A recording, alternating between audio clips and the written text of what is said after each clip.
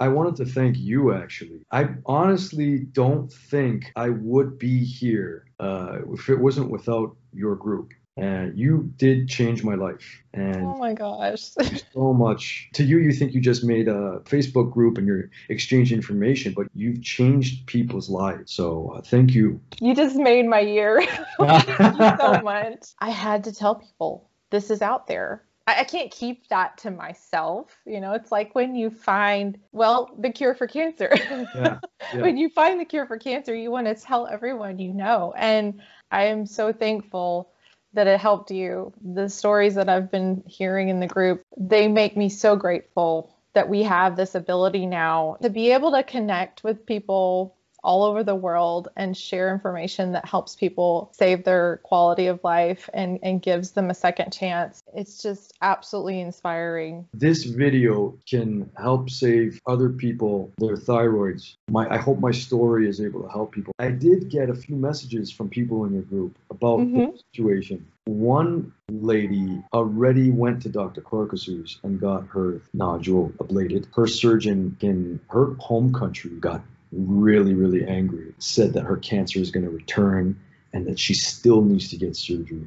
Really screwed your thyroid up with this experimental technique. She's like, I'm just happy that I saw your post and I made that decision to go to Germany and get my nodule ablated. She said that her friend was pressured into surgery. Benign nodule, not even cancerous. They said it's cancerous through ultrasound. They removed her whole thyroid. And then she had trouble with thyroid hormones.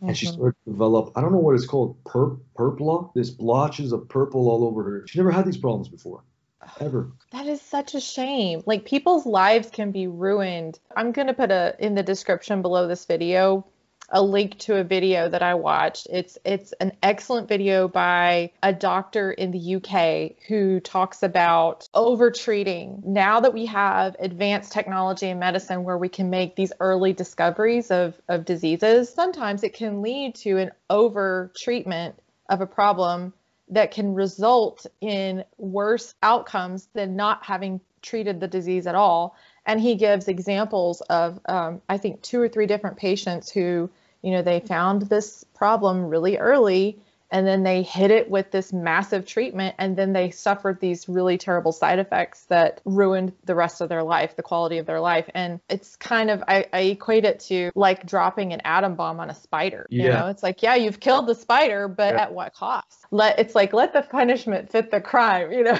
let the treatment actually be appropriate for the scale of the disease process.